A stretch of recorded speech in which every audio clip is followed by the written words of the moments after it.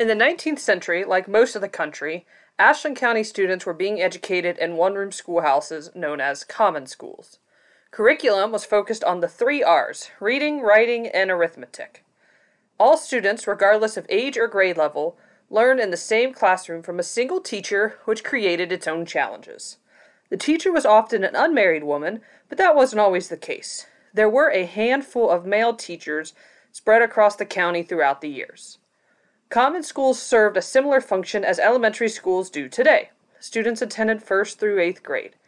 Anyone who wanted advanced education could attend select schools, which were private schools that cost money but were meant to prepare a student for college. Rather than walking sometimes more than a mile to school, students rode the kid wagon, which operated in a similar fashion as buses do today. In 1913, Ohio repealed the Boxwell-Patterson Law, which had allowed anyone who passed a test to teach regardless of age or training. This was monumental for Ohio's public education system because it increased the standard of qualified teachers. In response, Montgomery Township Board of Education hired Dr. L. Garber as part-time superintendent. He added industrial training, agricultural training, and home economics to the curriculum for the 1913-1914 school year. At the time, there were 11 one-room schools in Montgomery Township. Each school housed grades 1 through 8, each with 10 to 29 students for a total of 225 students in Montgomery Township. Dr. Garber made frequent visits to each of the district schools throughout the year. Montgomery Township was divided into 11 district schools. The first was Riddle School, located on Township Road 593. Riddle School saw 4 different buildings throughout its history. The original log structure was built in 1834 on Michael Riddle's farm, from where it gets its name. This structure was later replaced by a new building in 1850, 1864, and 1884. Enrollment during the 1913-14 school year was 26. Proudfoot School, located on Cleveland Road, served District 2. Proudfoot School was built in 1873, making it much newer than the other township schools.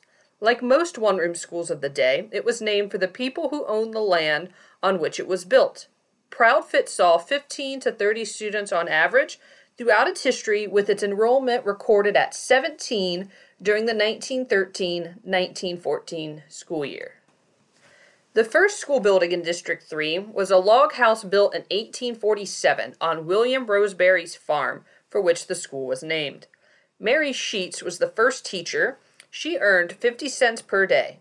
In 1850, a new building replaced the original Roseberry schoolhouse on Middle Rouseburg Road. It was built just east of the original structure. A third and final building was constructed in 1886, known as Addisonian Hall, in reference to the Addisonian Literary Society, which were known for their literary work. Enrollment in the 1913-14 school year averaged between 14 and 18. Located on Route 250 East was District 4's Old 16 School that served students aged 7 to 21. Among its most notable students were Thomas, Gertrude, and Nellie Thornburg, and Mary Freer. Thomas Thornburg is well known around the museum for his collection of insects and natural history. Mary Freer is well respected in Ashland for her donation of the Children's Home on Center Street. Enrollment during the 1913-14 school year was 17. A log building was constructed on John Fraunfelter's farm on Worcester Road, known as Fraunfelter School. This structure burned in 1845 and was replaced by one of the largest frame buildings in the district. At its start, Fraunfelter School served 120 students. The second building burned in 1866 and was replaced by a new structure built closer to the center of the district. In order to make space for a house on the current lot, a fourth and final building was constructed to the southeast on J.L. DeVore's farm. District 5 was particularly known for its excellent teachers throughout its history, which included future California Congressman John Ewell and William Callahan, who was regarded as one of the best educators in the state at the time. Famous students include the Studebaker brothers, who are known for their production of vehicles in South Bend, Indiana, Professor Elias Fraunfeldt, future superintendent of Akron Public Schools, and the Honorable F.M. Plank, who served as superintendent of Lodi Schools and as a Medina County representative in the Ohio General Assembly. 1913-1914 enrollment was recorded at 20. Sheridan School was located on the corner of Township Road 1600 and 655. Established in 1852, the school was named for Jacob Sheridan, who lived across the street. Enrollment at its onset was 70 students. A new District 6 building was constructed in 1855. Notable students include Dr. Gilbert Hess and J.L. Clark, who would go on to found Hess and Clark, famous for the manufacture of animal pharmaceuticals and one of Ashland's most prominent industries. Sheridan School had 29 students enrolled during the 1913-14 school year. Around 1813, Michael Thomas donated land on Ashland County Road 995 for the building of a school.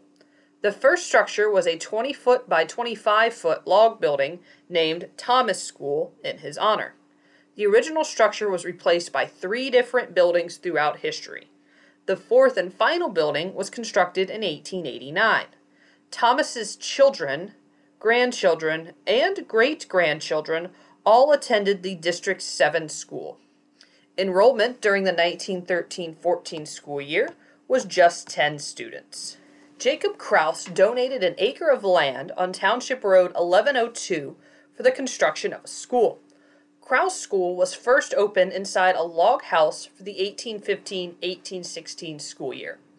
The building was subsequently replaced by a frame schoolhouse and later a brick building. Former Secretary of the Insect Department in Washington, D.C., Frank Samanton, was a student of Krause School. District 8 saw one of the largest enrollments during the 1913-14 school year at 23. Located between Ohio 511 and US 250 West was the District 9 school. The first structure was built in 1842 on William Schindler's farm and served 50 to 60 students on average. It was replaced by a second structure just west of the original building. A third structure was built on Mr. Circle's land known as Circle School. The land the school sat on was later sold and the name of the school was changed to Snook's School after John Snook, who was actively involved with Sunday school. A fourth building was constructed in 1879. The 1913-14 enrollment was 20 students. In 1837, a log schoolhouse was built in Frederick Shearer's Woods, called Shearer's District No. 7. In 1847, it was replaced by a new building constructed a half-mile away, known as Bright's District No. 10, named for Mr. Bright, who lived on the farm nearby. The Bright building was located on County Road 1600 between Route 60 and County Road 1775. Attendance ranged from 70 to 80 students, many of which were between the ages of 18 and 20. In 1854, a larger frame building was constructed. It was replaced by a brick structure in 1887. Enrollment in 1913-1914 was 24 students.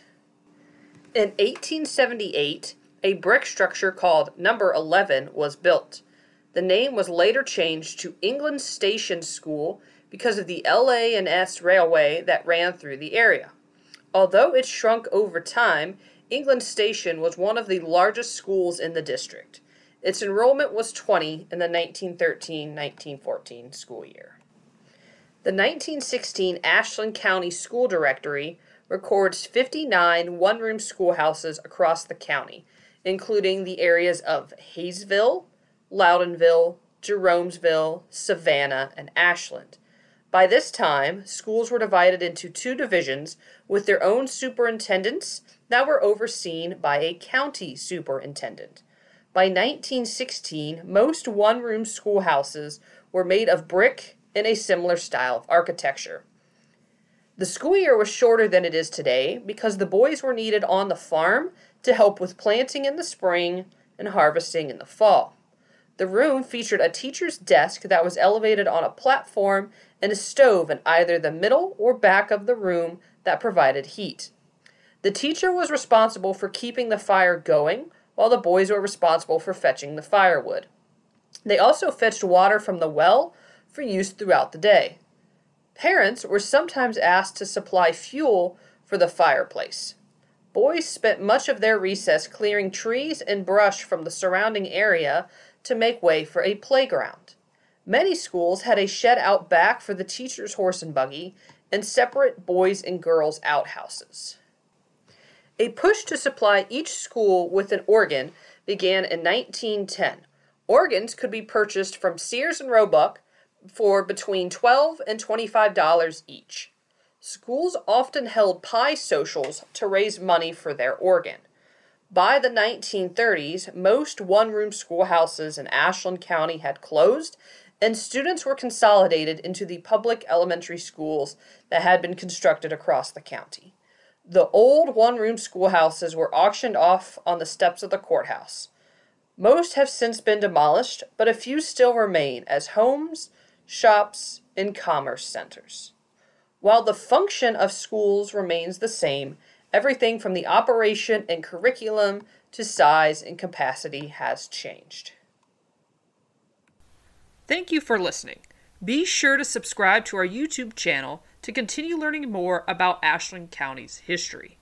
As always, we invite you to come be a part of history at the Ashland County Historical Society.